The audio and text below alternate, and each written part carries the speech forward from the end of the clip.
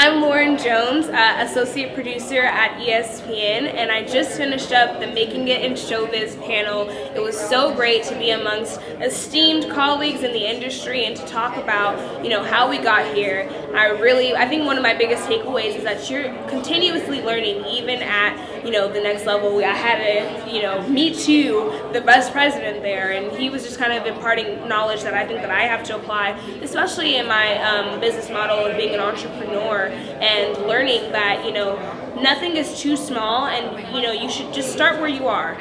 Don't be afraid to put your content out there and see how it's going to be received. One of my last pieces of advice would be to just don't let your fears inhabit you or inhibit you from pursuing your dreams.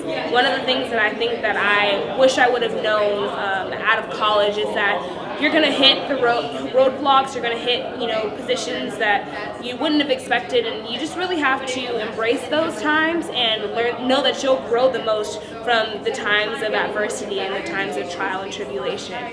So thank you guys for having me, and I hope to be back next year.